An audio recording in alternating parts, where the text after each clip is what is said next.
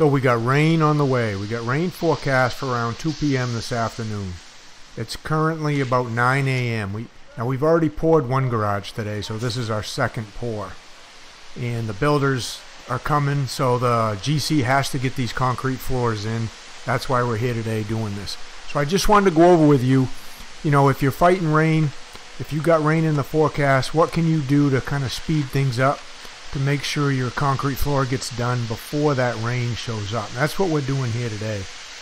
Now I've got my normal 3500 PSI mix with fiber mesh reinforcement in this concrete.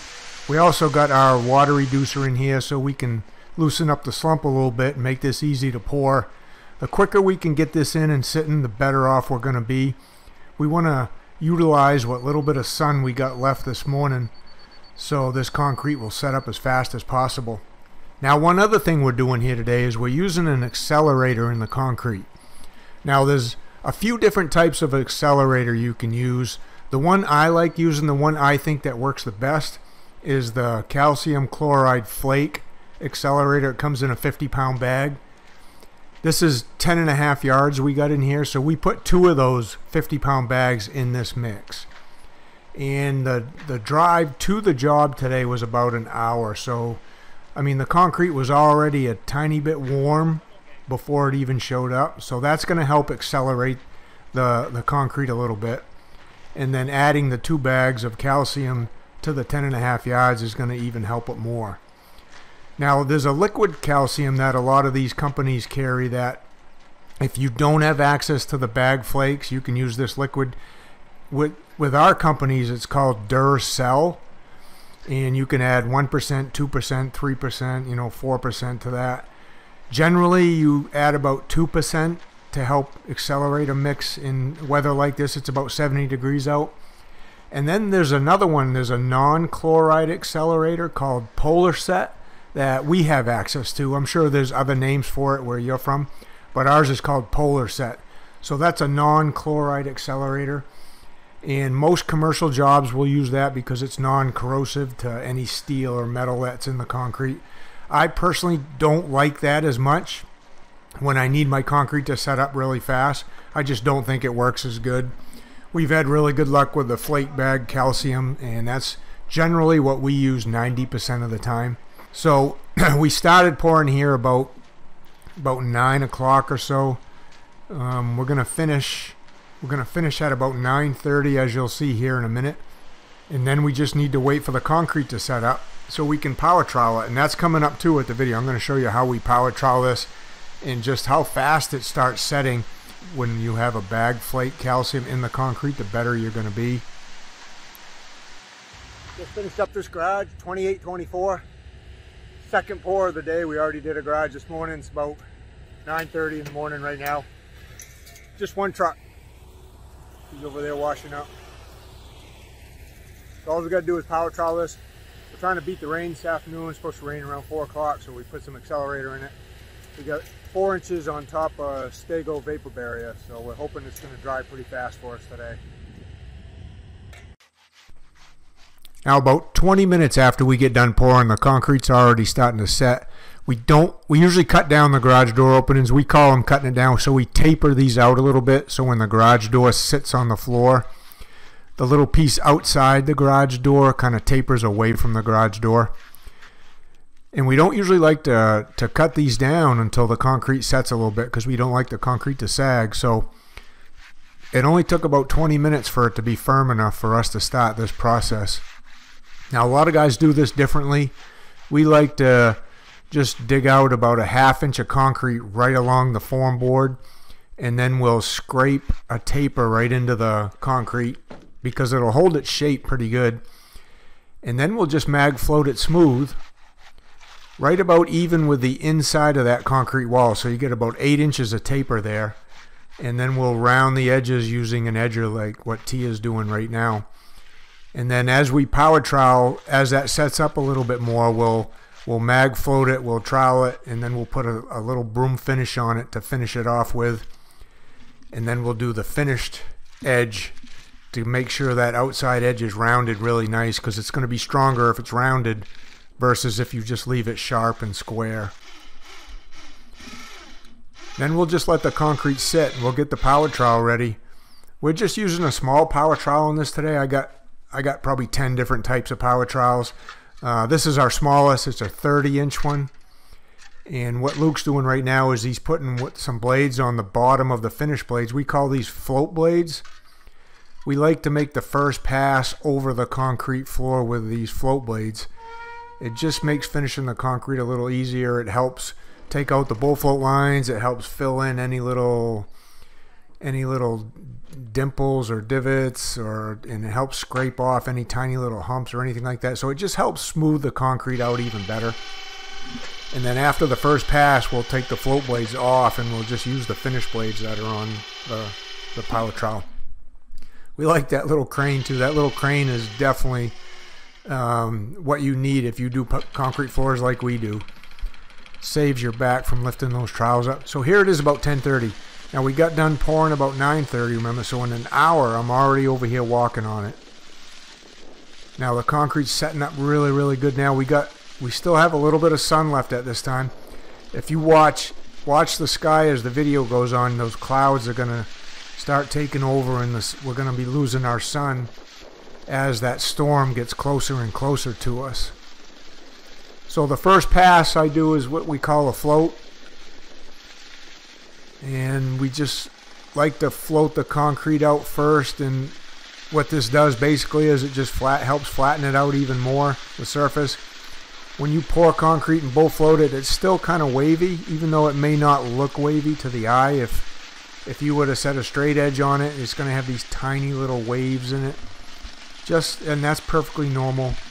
And some people have less than others, depending on how good you screed the concrete or not. But the finishing process, the power troweling, is supposed to help level the surface even more. It makes the surface more dense, and eventually it's going to make it a lot more smoother as you go, as long as you know what you're doing. Now I teach how to do this in my concrete underground, so if you're interested in learning how to pour and finish concrete floors, how to power trowel them, how to finish them like we do, then I teach you inside the concrete underground. And the link for that will be down in the notes of the video, so the show more section, the description section, or if you're on a cell phone, just a little down arrow off to the right, you click on that and it brings up all the links to everything in the video. So we floated the concrete, we picked the trowel back up with a crane, we took off those float blades, and now I'm using the finish blades, and you can see how much that's really smoothing out the concrete. So this is pass number 2 with the power trowel here. And I didn't really give it much time in between floating and what we call this is laying it down, smoothing it out with the finish blades. I basically just took those blades right off, and then when I'm now going right back over it with the finish blades, because this stuff's really setting up fast on us now. And that's what we want it to do with the accelerator, so you got to be right on top of it. Now what I'll do here is, after I get this finish pass done, I'll have to decide, okay, do I need to start going right back over it again, or can I give it a few more minutes to set up? And I decided that, geez, this stuff's setting up so fast, I just need to go right back over it. Now this is the third pass here, and this stuff's getting really, really smooth at this point. You can see the clouds up top, it's getting a little hazier. We're losing a little bit of our sunshine. And Luke's measuring out what he was doing was measuring out for the saw cuts we'll be putting in this thing shortly. You'll get to see that too here in a minute.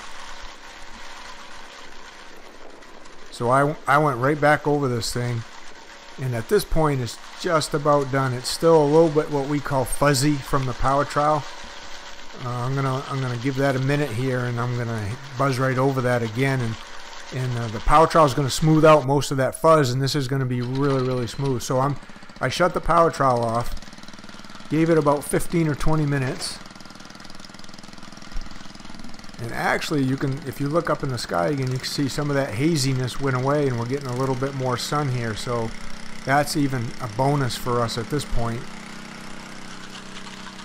So I'm just gonna, right now the concrete is rock hard, so all this process has taken us, we started power troweling about 10:30.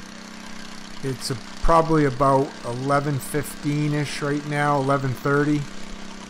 So So we've gone over this thing now about 4 times in the next hour.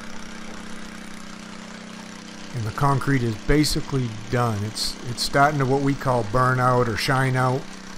You can kind of tell it's turning a little bit black. There it is, 11:30 right there. Under the power trowel, that means it's done. So it's not really going to get any smoother than this right now. So we're going to lift that off. Now we're starting to measure out and snap our chalk lines for our saw cuts. And I mean, this whole process now that the concrete's done, if it rained right now, it wouldn't really hurt the concrete. It's hard enough and dense enough so that the rain's not going to bother it. So we're in pretty good shape here as far as this rain showing up. And now we're just measuring out for the saw cutting. We want to control any cracks that might happen. We saw cut all our concrete floors. If you've seen any of my videos, then you've seen us cut floors before. We're using our little electric soft cut saw. We also have a gas powered one we use most of the time, but that's on the first job we did today with Darren, so he's got that one. So we're going to saw just one down the middle each way, and then we're going to saw or cut across that little 3-foot pass door to try to control any cracks that might come off those joints right there. This works really, really good for controlling cracks. You can see the sky's a little hazier right now. Those clouds are starting to fill in a little bit more. Sawing a floor like this takes probably about, I don't know, 15 minutes for us to do this. So it doesn't take very long. And we can do it with these saws, these special saws, a green cut saw. So we can do it right after we pull the power trowel off. And they don't damage the concrete at all. They don't ravel the joint. The joints are nice and clean, nice and smooth. So they go down about 1 inch. In a 4-inch floor, that's all you need is about 25% down from the top. And the concrete will want to crack right in that joint. And that's exactly what you want it to. You don't want it to develop random cracks just wherever it wants to. So this is how we pour a floor basically from start to finish in about 3 hours. And you know, if you're thinking of pouring a floor and you got rain forecast for the afternoon, then you're going to want to do something pretty similar to this so you don't miss out on your pour. You know, we've got umpteen pours scheduled throughout the week. So we got to kind of figure out ways to accelerate the set times so we don't miss out on all these pours. In this month, you know, this was the month of July this year that we did this, and it rained for 22 out of the 31 days of this month. So if we just don't pour in all those days, then we get really backed up. So we got to figure out how we can accelerate these mixes to get some jobs done. And this is how we do it right here. I'm going to give you a finished shot of the floor when we're done. You know, it's still going to have a little bit of that dust on it from the sawing, but this is what it looks like when we get all done.